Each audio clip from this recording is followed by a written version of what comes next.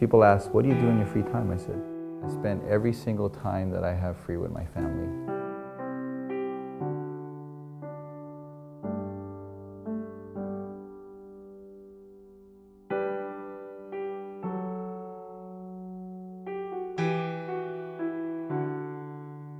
AAPIs are one of the fastest growing ethnic groups in the United States, and the ability to have members of our community in visible roles, like serving in public office, is crucial in ensuring that our community's perspective has a place at the table.